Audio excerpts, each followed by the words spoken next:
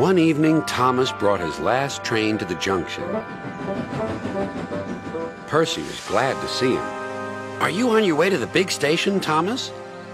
"Yes, I am. Why?" "Because I'm going there, too. I think something's up." Toby looked up at the sky. "Where?" "Not up there. Down here," laughed Thomas. "How can something be up when it's down?" Thomas was too excited to explain. "Bust my buffers! Look over there!" Mavis, Boko, Bill, Ben, Donald, Oliver, and Douglas paraded past. "Good evening, you three," whistled Donald. "Aren't we all a fine sight?" "Very splendid indeed," admired Toby. "Sorry we can't stop. Sir Topham Hatt wants us all together at the station."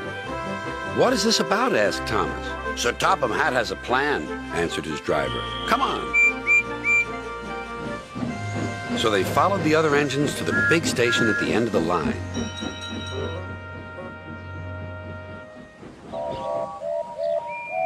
"Silence!" called Sir Topham Hatt.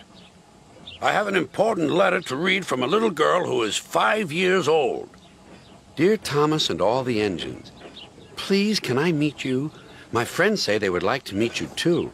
You could come to my house for tea, but my mummy says there aren't any railway tracks to my house. Can you come to the station instead? Thank you very much." "It seems," continued Sir Topham Hatt, "that there are many girls and boys who would like to meet you. Therefore, we are all going to the big city far away." "Hooray! Hooray!" the engines whistled. "Silence!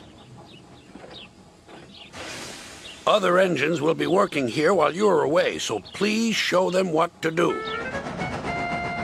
As Annie and Clarabelle were going to the big city too, Thomas and Oliver practiced with some other coaches.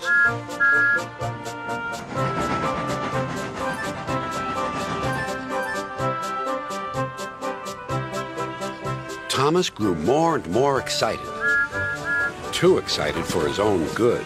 "I'm glad I'm a splendid engine," he puffed. "Sir Topham Hatt thinks I'm really useful.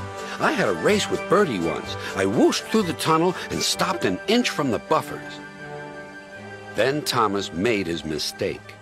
"Just like this," he boasted.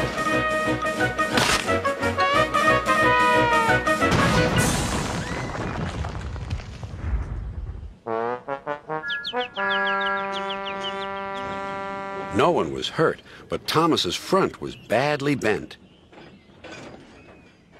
They telephoned to Sir Topham Hatt. "I'll send up the workmen," he said. "But if they can't mend Thomas in time, we'll have to go to the big city without him." Poor Thomas. 8 o'clock next morning, the engines waited at the junction.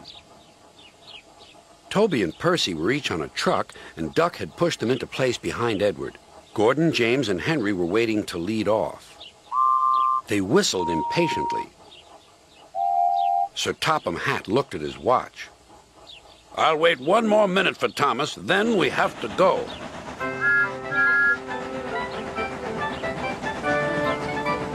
"Oh, thank goodness you're still here," panted Thomas. "I hope we're not late, as it's just after 8. The conductor blew his whistle and waved his flag.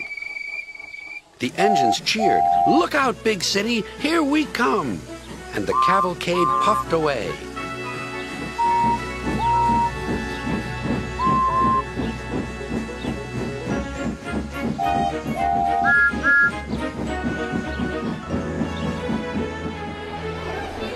Later in the big city, all the engines were lined up in a splendid shed. The children were delighted to meet their friends. "I'm glad the little girl wrote to us," whispered Thomas to Percy. "Isn't it wonderful what happiness a letter can bring?"